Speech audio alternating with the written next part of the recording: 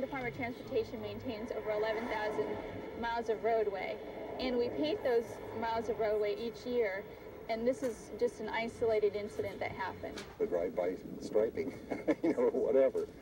Herb Baumeister of Carmel saw it all. I said to my son, they're gonna hit that raccoon with the spray gun, and sure enough, they just striped right over its face and neck. You know, didn't even move it, you know, no effort to, you know, get it out of the way. So I happened to have a Polaroid with me, so I took a shot at the thing. A raccoon, which met its demise on the yellow line, became one with the paint. The raccoon has since been removed. This is all that's left. This was just, you know, the painter should have had a chalk line drawn around his career by state officials. There was no excuse for that. I mean, the poor thing deserved a better fate than that.